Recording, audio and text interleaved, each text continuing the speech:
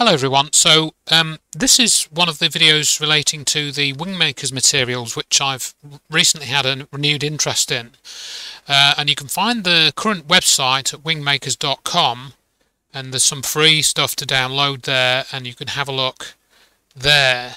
There's a lot of material there. I'm not going to go through everything. I'm not even going to try and give you an overview, because what's kind of I wanted to go through was a glossary which was published over 20 years ago now, and I'm going to be using a link to a page from the Wayback Machine, which was from one of the earlier versions of the Wingmakers website, which you can see here, and this link I included in the last video description and will include in this one as well.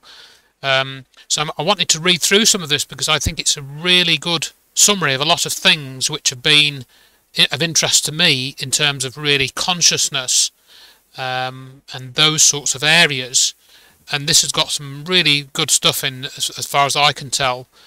Now on the current website that's all been repackaged and moved around and stuff, so I don't think it's as kind of succinct and concise as it was. For example, you can download this free PDF, which I think is 89 pages long, all about the sovereign integral, which I'll mention in this read-through, and a new model of existence. But I think what I'm going to read you over the next 4 or 5 videos, which planned to be 5, includes more than this, but there's some really good stuff in here as well. You can download this document for free if you want. This was, I think, put together fairly recently, whereas the stuff I'm going to mention is over 20 years old, and you'll see parts of it are quite significant, I think, as you'll see as I go through this. So without further ado then, I'm going to now try and start the read-through. So you'll notice if you actually go to this page, you'll get a different view because I'm using the Chrome browser reading view, which gives you a nice readable text. So I will begin. The glossary is derived from the optical disc found in chapter 23 of the Wingmakers time capsule. It represents the definitions of keywords and phrases that are used in the first 2 philosophical papers written by the Wingmakers. As subsequent papers are made available on this website, the glossary will expand accordingly. This is not a glossary of terms used in the writings of Anne or Dr. Anderson. Those definitions can be found in the interview transcripts of this website, so you can go back and look at those. So the story behind this is that somebody found this optical disc in a chamber which was alleged to be from this alien race, and over a period of time it was decoded, and there's a discussion of that in the Wingmakers materials on the early website. I think a lot of that discussion has now disappeared. So the reading from the glossary then, from these terms that the Wingmakers use, the human instrument consists of 3 principal components: the biological, brackets physical body, the emotional and the mental. These 3 distinct tools of perception in aggregate represent the vehicle of the individuated spirit as it interacts with the physical dimension of space, time, energy and matter. Entity. The entity model of consciousness encompasses the individuated spirit, sometimes referred to as the higher self or soul. The entity is, in a sense, a fragment of the universal spirit consciousness of Prime Creator. It is composed of a very refined and pure energy vibration that is equal to source intelligence, open bracket, spirit, close bracket. It is the entity consciousness that divests itself into human or otherwise physical vehicles in order to collect experiences that evolve and transform its understanding and appreciation of existence. It is the hub of the wheel through which all of its outposts of form and expression converge through the continuum of time and space. The entity is sovereign and simultaneously interconnected with all life through the universal spirit consciousness, bracket source intelligence. It is the animating force energy within all life forms that is always in search of higher understanding and expression. So I think that's a very concise summary of what we might consider ourselves to be, and people who are looking at all this sort of stuff that I've been looking at and watching videos like this one would kind of particularly identify, I think, with this idea of in search of higher understanding and expression. Well, that's certainly the case for me. I don't know about for you. Sovereign integral. The sovereign integral is a state of consciousness whereby the entity and all of its various forms of expression and perception are integrated as a conscious whole.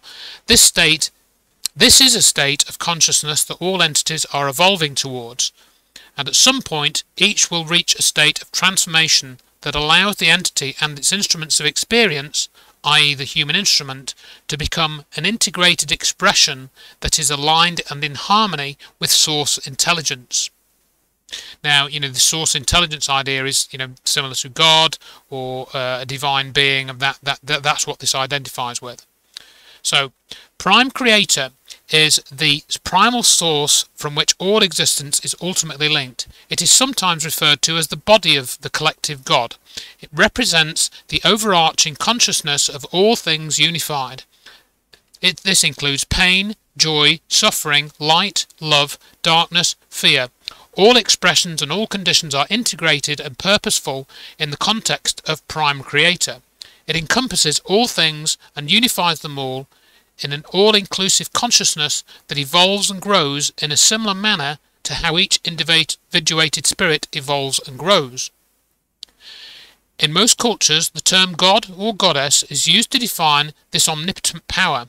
It often represents an entity that is evolved beyond the range of human comprehension, and who manifests magical powers like manipulating the natural elements through thought or manifesting as non-corporeal light beings. These manifestations are described and depicted in virtually all cultures of the human race through its religious texts and mythology. While these may be entities that are highly evolved in their abilities and knowledge, they should not be confused with prime creator. Prime creator is not a manifestation, but rather a consciousness that inhabits all time, space, energy, matter, form, intent, as well as non-time, non-space, non-matter, non-energy, non-form, and non-intent. It is the only consciousness that unifies all states of being into one being, and this being is prime creator. It is a growing, expanding, and inexplicable consciousness that organizes the collective experience of all states of being into a coherent plan of creation, expansion and colonization into the realms of creation, and the inclusion of creation into source reality, the home of prime creator. This being pervades the sum of the universe, the sum of experience in time and non-time. It has encoded itself within all life as a vibration of frequency. This frequency is not perceptible to the three-dimensional, five-sensory context of the human instrument, which can only detect a faint echo of this vibration. Prime Creator is present in all, and all are able to contact Prime Creator through this tone vibration of equality. Prayers of supplication do not stir Prime Creator to response.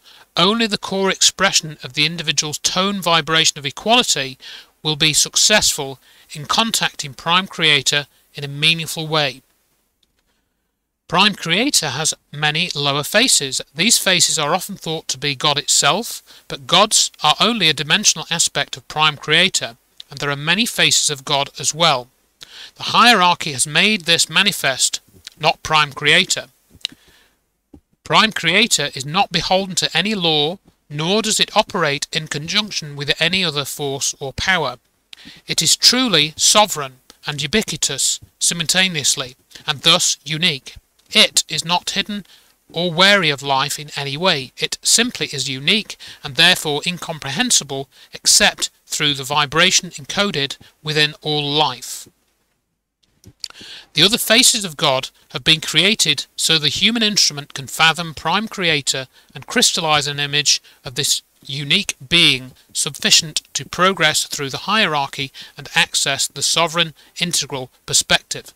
Nevertheless, Nevertheless, what you hold as God is not prime creator, but a facet of prime creator developed by the hierarchy as a comprehensible interpretation of prime creator. We must tell you that these interpretations have been exceedingly inadequate in their portrayal. Because prime creator is unique unto all creation, it is indescribable, unfathomable, and incomprehensible other than through the tone vibration of equality stored in the entity level of the human instrument and accessible through the core expression of the entity. Until there is a sufficient number of individuals who operate from the sovereign integral consciousness, the genetic mind will make access to this vibration difficult to achieve. Now, as we go through the rest of this, we'll pick up some of the other definitions we mentioned there. The hierarchy, that will be covered, and the genetic mind, which is really interesting. This prime creator thing, that's quite a lot of text there, and it's talking about God and things like that. But there's a lot of other interesting stuff in this glossary, and part of it is actually